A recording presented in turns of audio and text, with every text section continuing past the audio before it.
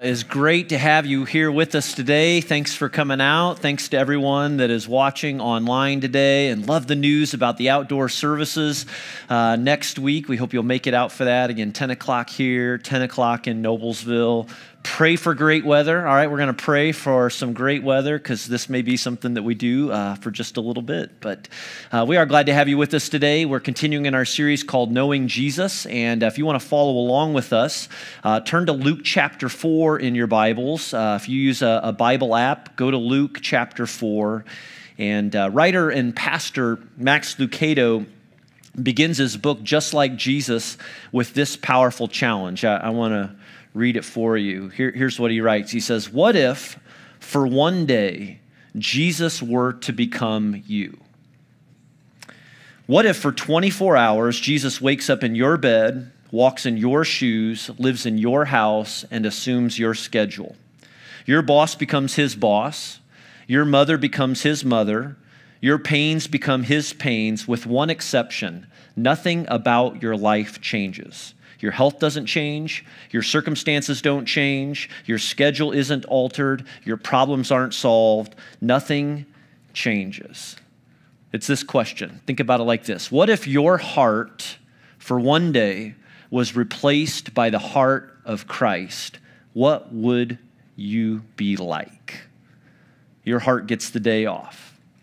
Your life is led by the heart and passion of Jesus. His priorities govern your actions. His passions drive your decisions. His love directs your behavior. How would you spend your time each day?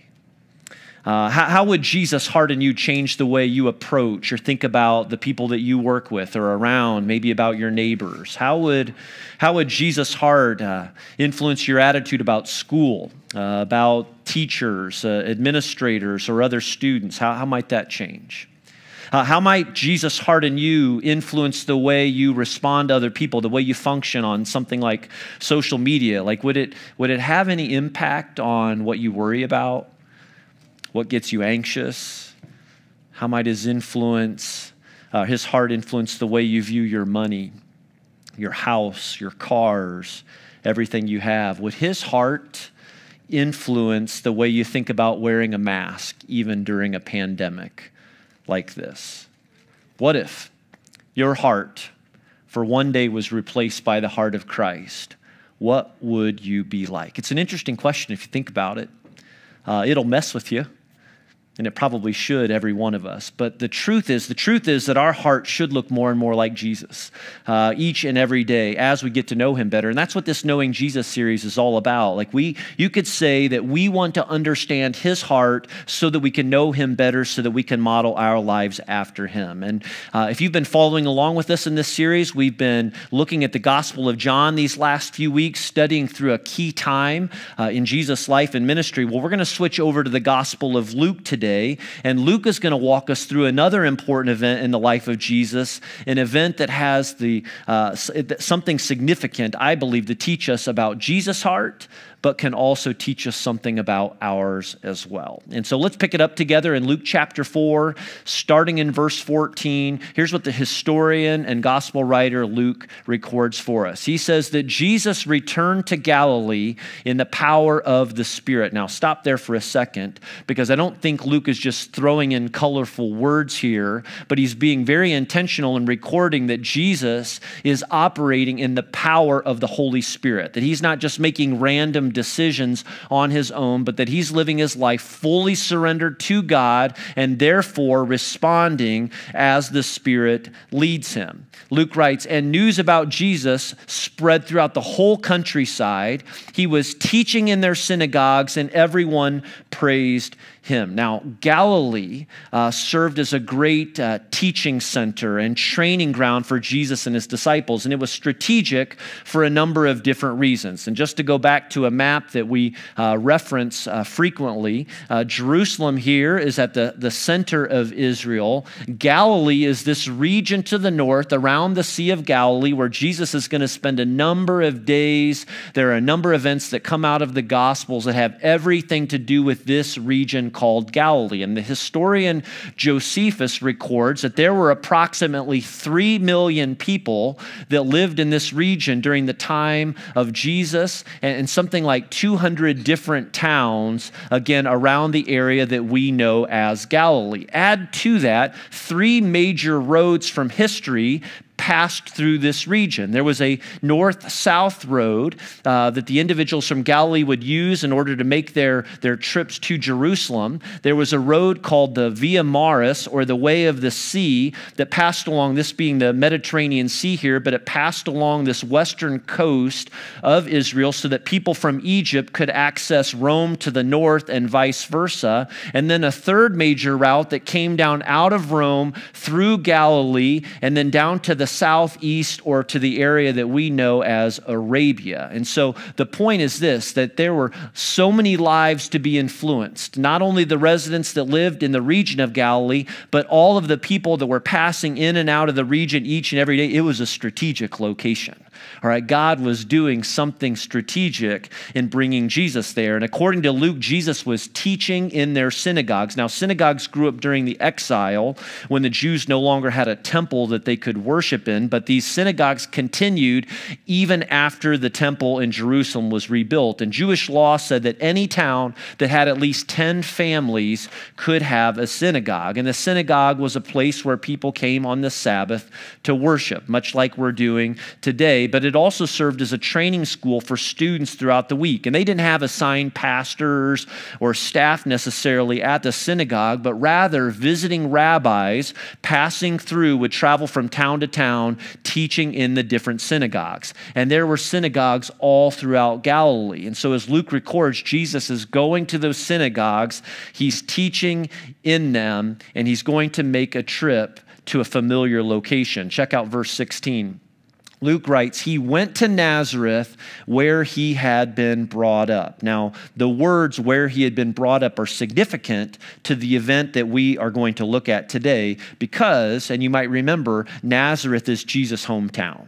And he wasn't born in Nazareth, but this is where he spent his childhood, his young adult years. And we don't know a lot about those years of his life, but what we do know is especially important. And Psalm 69 from the Old Testament sheds some light on what Jesus endured growing up in Nazareth. It's what we would call a messianic psalm. And check out just a few of these verses from Psalm 69 that have a little to say about Jesus growing up in Nazareth. The writer says this, for Jesus, endure scorn for your sake, and shame covers my face. I am a foreigner to my own family, a stranger to my own mother's children. For zeal for your house consumes me, and the insult of those who insult you fall on me. When I weep and fast, I must endure scorn. When I put on sackcloth, people make sport of me. Those who sit at the gate mock me, and I am the song of the drunkards. What a stark picture of what Jesus' childhood was like. He endured scorn for God's sake. Notice the words. He says, I am like a foreigner amongst my own family, bullied, if you would, by the drunkards. And why? Well, Nazareth was a small town, maybe 200 people or so, and everyone knew that Mary got pregnant, but not by Joseph, supposedly. And so did they taunt him for that? Was that the reason for the ridicule? I mean, there's no doubt that Jesus felt the weight of being different and some loneliness that came with that, even in his very own home. Now back to verse 16.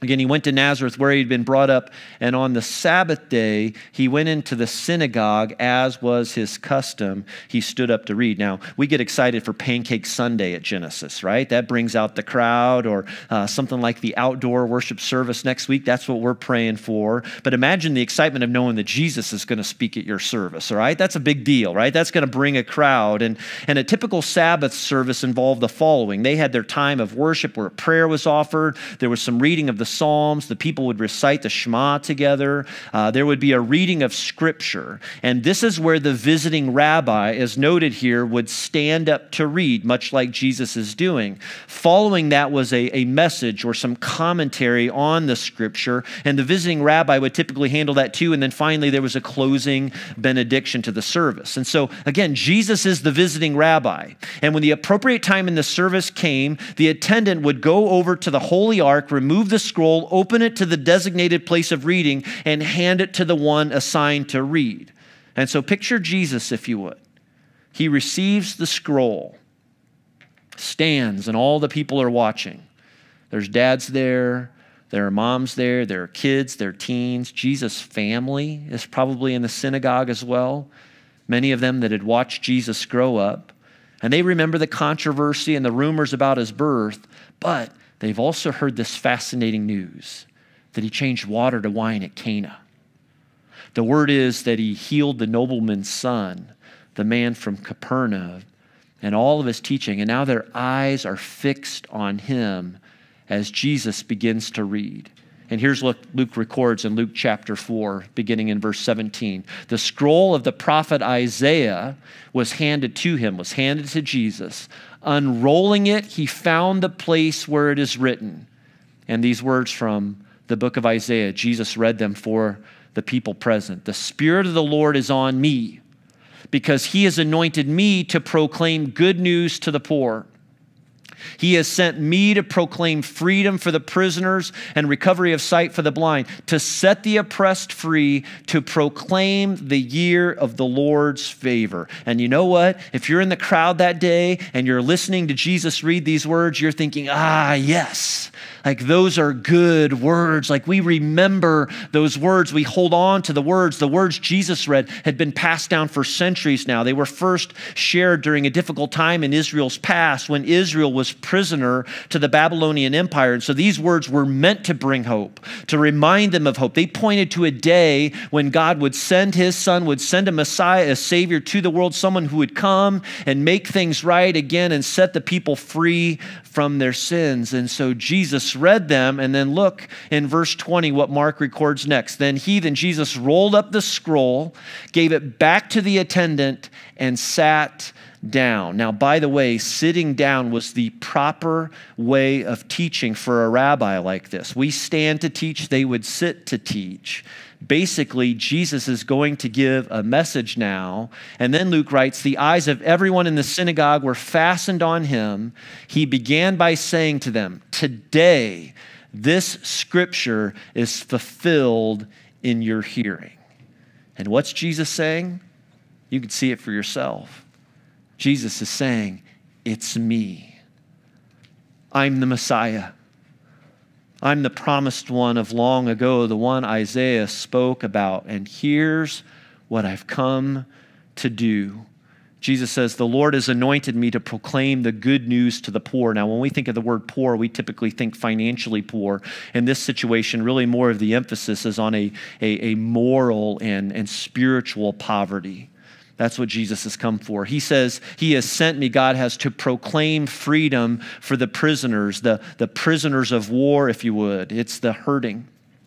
Jesus is talking about the broken and abused. Today we think about people who are held captive to things like money, guilt from the past, pleasure, addictions of any kind, fear and hate. Jesus says, you know what? I've come to free people from these things once and for all. He says, I have come for recovery of the sight for the blind. You know, Jesus came to open the eyes of the blind, those who aren't able to see beyond their own circumstances in life. He came to lead his people from the darkness and into the light. Jesus says, I've come to set the oppressed free. The oppressed represents anyone in life who has been shattered or broken to pieces. It's people who have been devastated by a crisis or one event after another. And Jesus says, and to proclaim the year of the Lord's favor. And this is a reference to Leviticus chapter 25 and what the Jews knew as the year of Jubilee, the year when debts were canceled and forgiven, slaves were set free. I hope you can imagine the enthusiasm.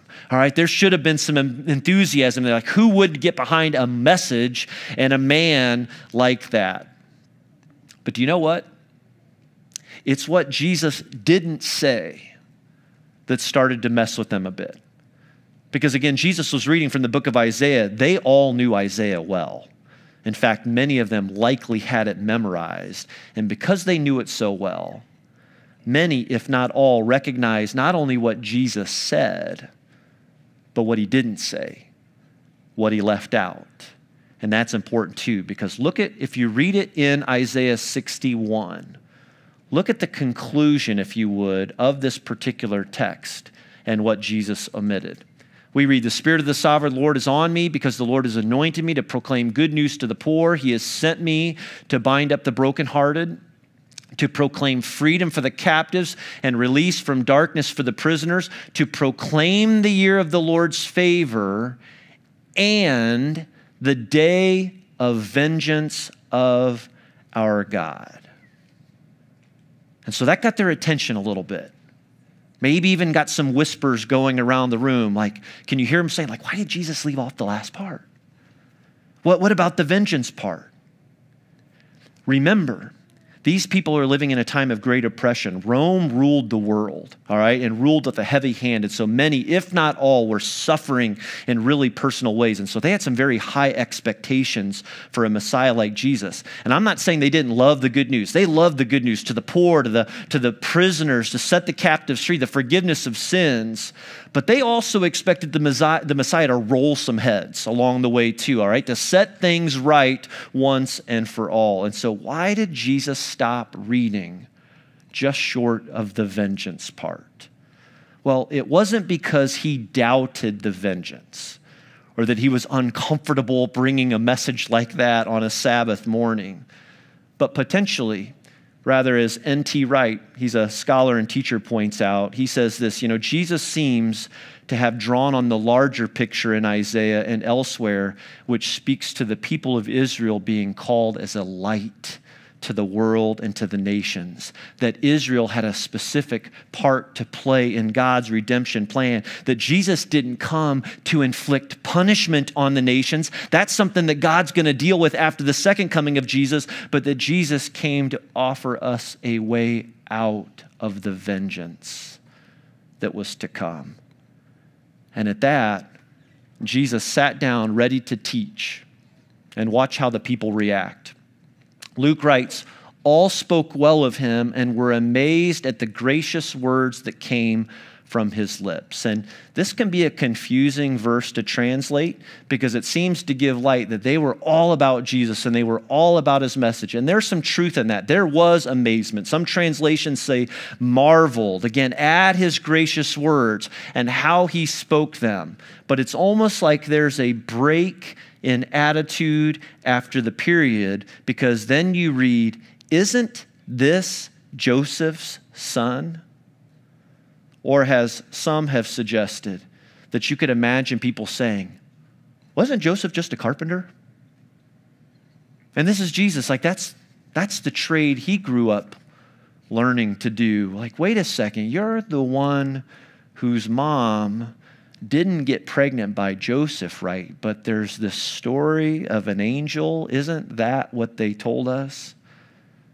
And so the idea is that something's happening in the synagogue.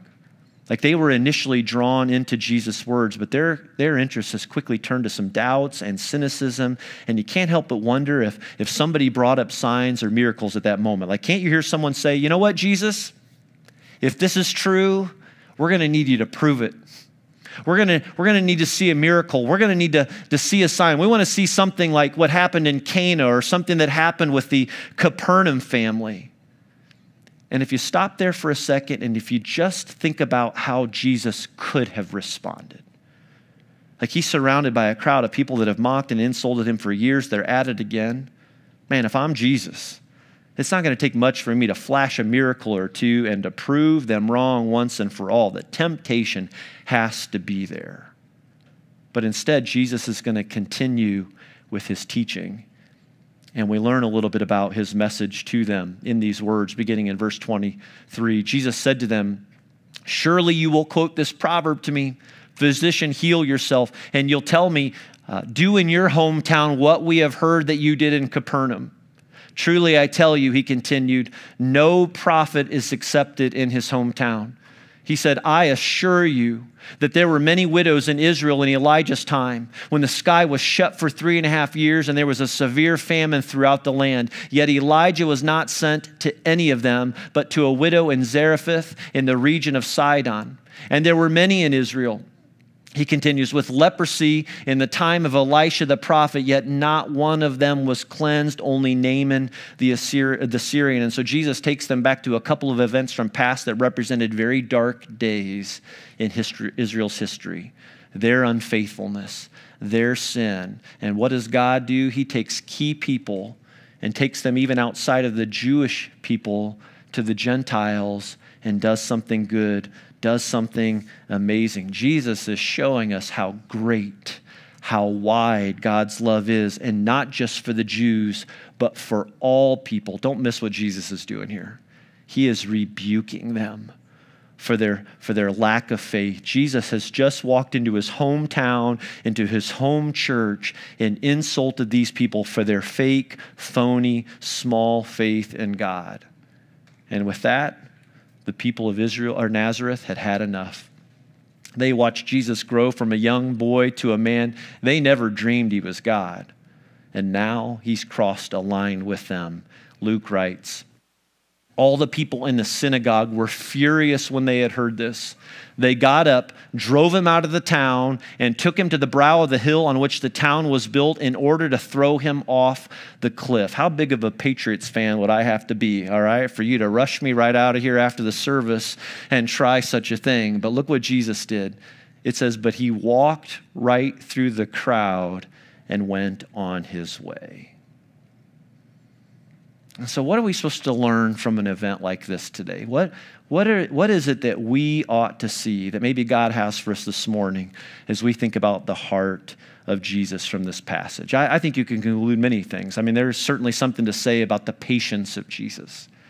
There's much we could say about his humility, about his graciousness, about his passion for the message, the work that he came to do, certainly his compassion for people who are hurting or lost or far from God. And at the same time, his willingness to speak the truth, even if it meant he would ultimately be rejected. But one of the main priorities that we see in Jesus' life time and time again is that he was always exalting the Father. That just means that in everything he said and in everything that he did, he wasn't trying to bring attention to himself, but that in everything and in all of his teachings, he was always working to bring glory to God, and that's true in this sequence of events too. And so what's that mean to us? Like, what are we supposed to take from something like this today? Well, I think if you and I, if we're going to know him, if we're going to know Jesus, if you and I are going to model our lives after Jesus, like, we have to daily choose the heart of God too. I asked you a question at the beginning. I want to give you another one, and I wanted to ask you to make this one personal, if you would. Maybe write it down and you can reflect on it even this week. But it's the question, am I trying to make a name for myself or make a name for him? Like, in everything. In my words and actions, in the way that you lead people, in the way that you lead your home. Are you living life to make a name for yourself or to make a name for God? A good name for him, to bring him glory? Or are we just seeking to satisfy our own needs? Let me give you a few examples of how this might play out before we close. Maybe you've tried sharing your faith with some people before, some friends, and it didn't go well. Didn't go well at all, and you've endured some rejection because of it, maybe some ridicule, again, because of your faith in Jesus. Making a name for yourself means fighting back. It could mean rejecting your friends altogether, or because you tried sharing your faith once and it didn't go well, you're never going to do it again. You're never going to bring it up. Making a name for God, it takes just enough humility, patience and courage, and a commitment to keep on praying. And it's just a reminder that your faithfulness in living for Jesus is so much more important than the results or what comes from it. But our desire is, I want to bring God glory in every circumstance, in every conversation. How about this one? Picture a situation at work. You expressed an idea in a meeting or something, And what do you know? The right people took your idea. They loved it. They're acting on it. Good things are coming from it. But guess what? Somewhere along the way, you were forgotten. You got left behind. Maybe even someone else took credit for your idea. Making a name for yourself might mean coming unglued, losing your mind, allowing bitterness to rule inside of you. Making a name for God requires just enough humility that you let it go and you just keep trusting that God has all of your best needs in his mind. Or how about this? Suppose you and your spouse or a loved one, you get into this big disagreement or argument, and all of a sudden he just launches into this long list of everything that you've ever done wrong. Making a name for yourself means you're locked and loaded and you are ready to dish it right back.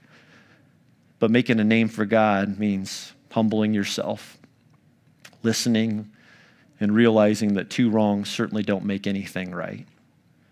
Or imagine this one for just a moment. Imagine, if you would, that we're living in a pandemic, all right? Just use your imagination for a moment, that we're all living in a pandemic and everything's changing and you're frustrated, stuff's canceled or on hold. You're watching all of the goings on in the media and the press and how it's impacting or could impact our country and our world.